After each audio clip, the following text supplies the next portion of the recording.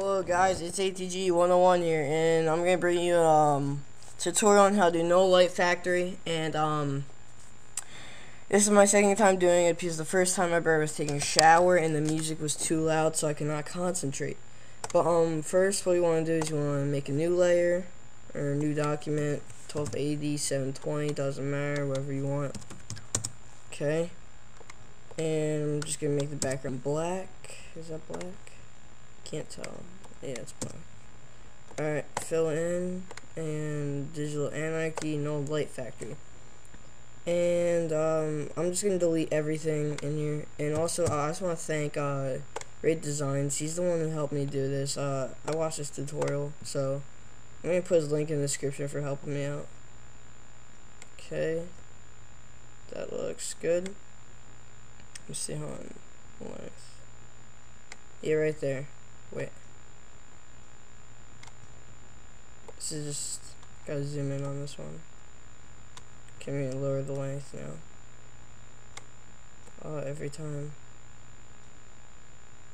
Right there. Alright, that's really good. Alright, now what you want to do is you want to add glow ball, and you want to hit add element, and you want to lower the scale. Yeah, lower the scale, and you want to match the color that this is, and you can't pick it because Knoll Light Factory is, I don't know, it's weird, but yeah, that's it. And then you want to hit OK, and there you have it right there. And I want to open up a background. I'm just gonna, what should I choose? What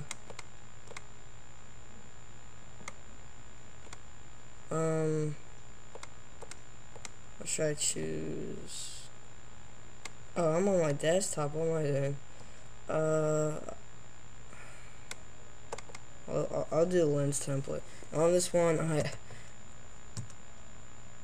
kind of fixed it, but there's no such thing as overdoing a background. There's really no such thing. Do as much as you want. That's what I'm saying. But alright, here's a Knoll, right here. It's hogging up the whole entire screen. So where it says normal, you want to click it and you want to hit screen, and there's the Knoll Light right there. And what I did, I made a new one of the Knoll Light, and I just lowered it like this, and then I just put it up in this corner like that. So yeah, that's how you do Knoll Light Factory. Thanks for watching, and thanks Rated for teaching me how to do this, and your link is going to go in the description. Peace.